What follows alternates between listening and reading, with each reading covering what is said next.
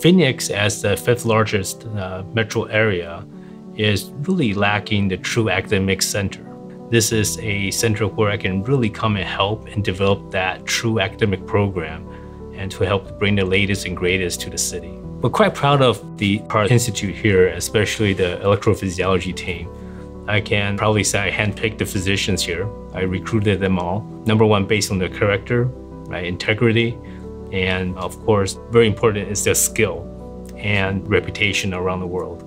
Banner has invested significantly into the technology of electrophysiology, which is a huge capital investment.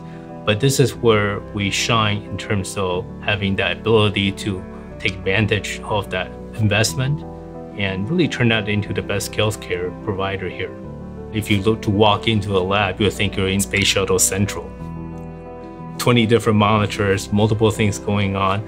In a procedure really is a perfect dance between the physician and the tech and nurses. Procedures that take other centers 2-3 hours to do, we're routinely done in 35-40 minutes just because we're precise, right on the mark, and we don't waste time. And that lowers the complication, improves the outcome. The ability for us to be able to say we're the best at doing a certain procedure, or my teammates are best at doing a certain procedure.